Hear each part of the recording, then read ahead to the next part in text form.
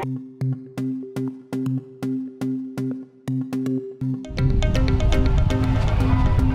برلین کې د پتنګانو نړیواله جشن د زرهاو نندارچیانو په ګډون سره پیل شو.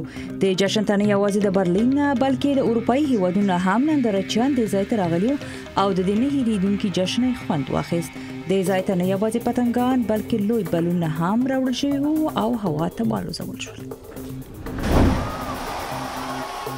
په مکسیکو او نورو هیوادونو کې هم د کارتون د کرکټر بیټمن اتیمه کلیزه ولمانځل شو. د بیټمن مینوال د مکسیکو سړکونو ته وتلي او په خپل کالیو باندې د بیټمن تصویرونه ایستلي او په دې ډول سره د دې ورځې لمانځنه وکړه.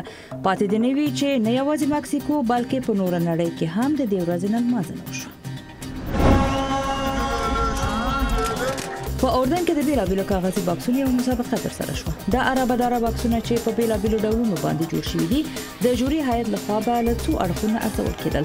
هغه دا چې کومه عربه لرونکې وسیله له نورو چټکه پرمخ ځي او یا دا چې له څومره مهارت نه پکې کار اخیستل شوی دی. دا دېرشم کال دی چې دا ډول مسابقه ترسره کېږي. او د فرانسې په پاریس کې د پاراشوټ په واسطه د غونډۍ نه د ټوپ وهنې مسابقه هم ترسره شوه.